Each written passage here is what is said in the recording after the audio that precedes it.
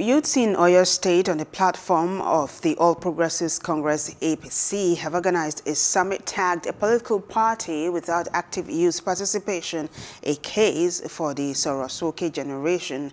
The event, which held on Friday, was aimed at enlightening young people on the importance of participating actively in politics. This next report tells us more.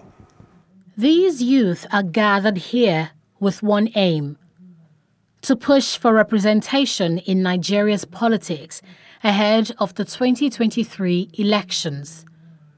Stakeholders of the All Progressives Congress in Oyo say the summit would redirect the focus of the youth to values that truly matter in good governance. There must be 3C: the character, the competence, and the courage to implement. The moment you have that 3C, that is all. And I hope and pray our children and our brothers will have that determination to take this country to where we ought to be. If we want to build a new generation of leaders, we need to understand the importance of orientation. Because our problem is not the government. Our problem is orientation. We practice democracy. Democracy is the government of the people, made by the people and for the people. So it's always about the people. So if we don't, first of all, orientate and reorientate the people, they will not be able to achieve our aim. And that is why lead generation is moving from one state to another to train youth that are ready to challenge the status quo. But the passion is not enough. We need knowledge.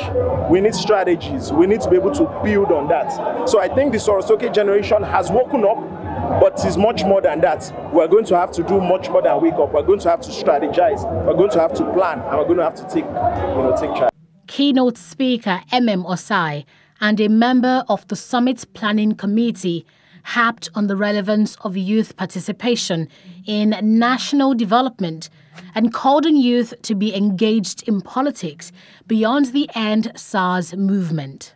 The conveners expect that after the summit, more Nigerian youth will become more involved in politics to create the change they desire to see in Nigeria in 2023 and beyond. Hello, hope you enjoyed the news. Please do subscribe to our YouTube channel and don't forget to hit the notification button so you get notified about fresh news updates.